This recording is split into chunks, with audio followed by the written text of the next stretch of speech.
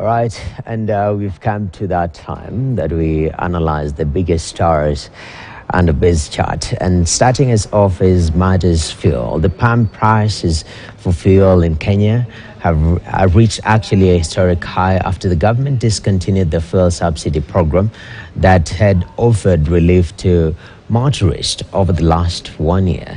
In Nairobi, a litre of petrol has been retailing at 179 shillings and 30 cents, while a litre of diesel for 165 shillings. A litre of kerosene has been also selling at 147 shillings and 94 cents for the last 1 month. And the question is, in today's review by EPRA, Energy and Petroleum Regulatory Authority, what should we be expecting generally? And Ken, interesting times. Energy is at the core of everything. For today's review, what are your expectations? Well, you're absolutely right, Noah. It's the 14th of the month.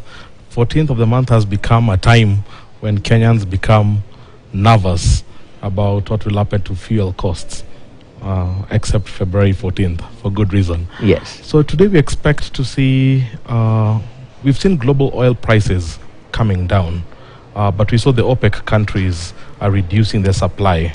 So the question is, will that drop that we saw the last few weeks filter into the market, or will it not, because it takes time to filter into the market. So I think it's one of those things that will be a bit 50-50 until we see what will happen here. Definitely. And the question of subsidy, we understand the government is not very pro-subsidy. In fact, the last review, we saw an item totally, getting rid of the subsidy on one of the products.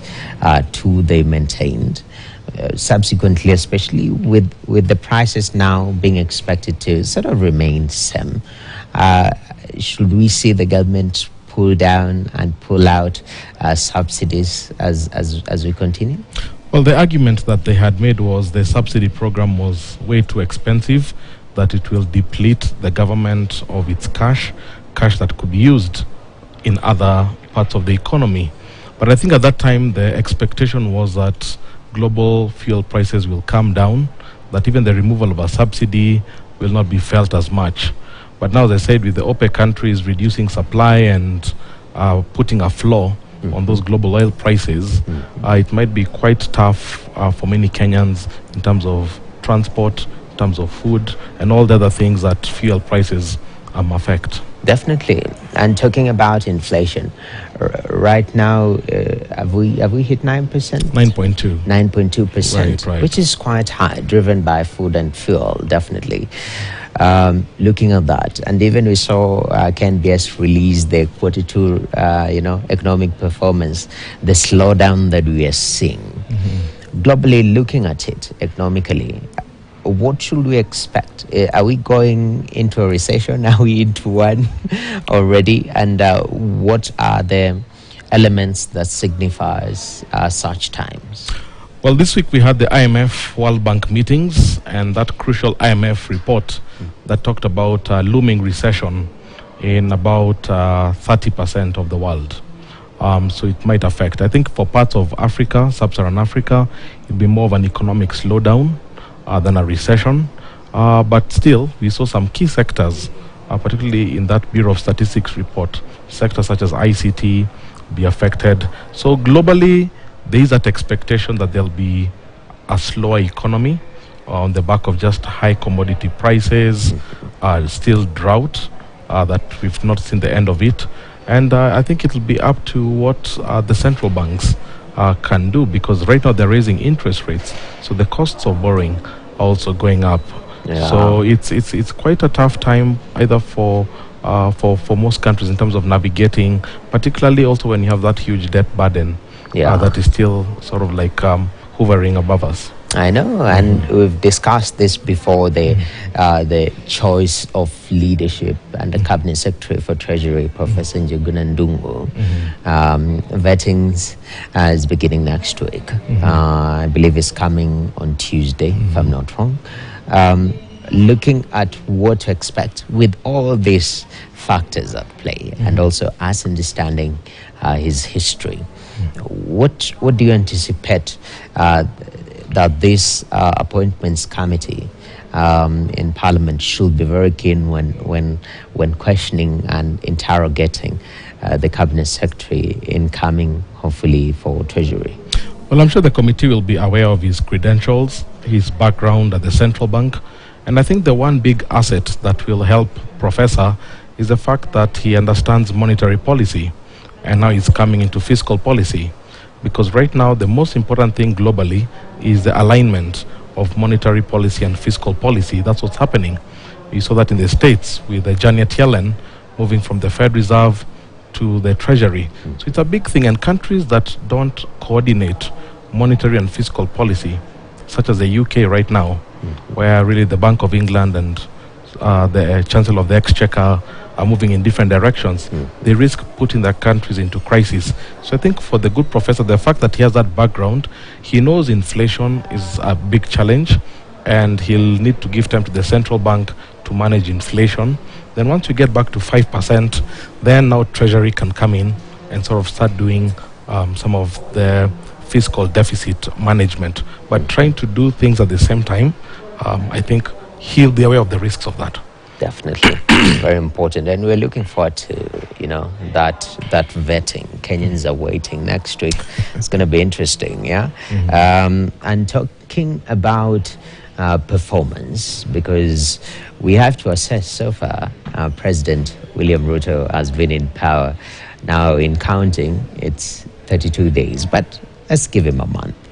Being in power for a month, the moves that is made rather, have they been making sense? Well, we did an analysis, what we call the 30-day report card. Let's listen in. Come forward together with President William Ruto and Deputy President Rigathi Gachagua took charge of government at Kasarani Stadium during a colorful ceremony attended by more than a dozen foreign heads of state. With the dust now settled and eyes squarely on President Ruto and his number two Rigathi Gachagua to see how they have hit the ground running, the duo has seemingly cut the figure of men on a mission from day one. In just under 30 days, they have initiated sweeping reforms in various sectors, including agriculture, finance, judiciary, and the executive. In the agriculture sector, the lifting of the ban on genetically modified crops, commonly referred to as GMOs, in a bid to enhance food security and lower the cost of food, is perhaps President Ruto's biggest and most controversial reform in the sector just yet. And to also lower the cost of farm inputs and consequently the cost of food, President Ruto has also lowered the cost of fertilizer, with a 50 kg bag that used to go for 6,500 shillings now retailing at 3,500 shillings. As a government, we are focused to increasing agricultural productivity that will lead to increased supply and eventually lower food prices due to the forces of supply and demand. In the executive, President Ruto has already named his cabinet nominees who will be crucial in the implementation of his campaign promises. It is also important that we set up the new cabinet early so that we can quickly take charge of the affairs of our country and begin the process of implementing the plan. He is, however, forced to wait for Parliament in the coming weeks to give the nominees a clean bill of health before they can hit the ground running, a process that could, however, run into headwinds. What are you asking our parliamentarians to do? Honestly, to go into the committees, compromise them with money here and money here, and actually approve people with criminal cases. In the police service, the head of state has also nominated Japheth Kome to take over as Police Inspector General and replace Hilary Mutyambai, who has since proceeded on terminal leave for health reasons. President Ruto has further declared the DCI boss seat vacant after immediate former boss George Kinoti resigned for unspecified reasons. The search for Kinoti's successor is already underway. At the same time, in the judiciary, President Ruto has since moved to solve the stalemate over the appointment of some 6 judges to the Court of Appeal, as well as the Lands and Environment Court. The 6 were all sworn into office just a day after the Kasarani inauguration to extend their stay at the judiciary, which was also recently promised an additional 3 billion shillings to its annual budget by the head of state. In the finance sector, President Ruto ordered the Treasury to pluck out 300 billion shillings from this year's budget, citing the need to tame government borrowing. We are overtaxing trade and undertaxing wealth.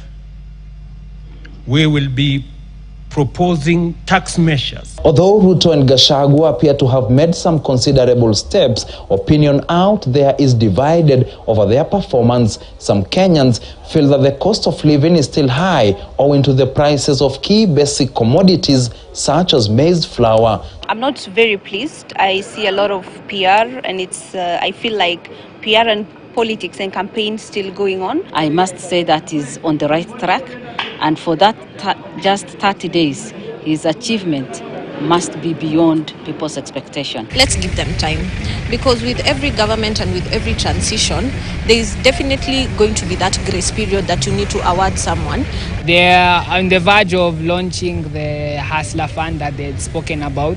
So I think those are so far so good. Those are things that they are looking into. You have to give it time for it to work. Unaona, na sasa venye mafuta ilipanda itakuja kushuka baadaye. So ni tu Wakenya wakuwa pole. Tusikone ile haraka ya kila kitu ifanyike overnight. As the curtains fall on the William Ruto administration's first month in office, ushering in the second, the jury is still out on what kind of a president William Ruto will turn out to be. Only time will tell. David Muthoka, KTN News, Nairobi. Well, David Muthoka, thank you.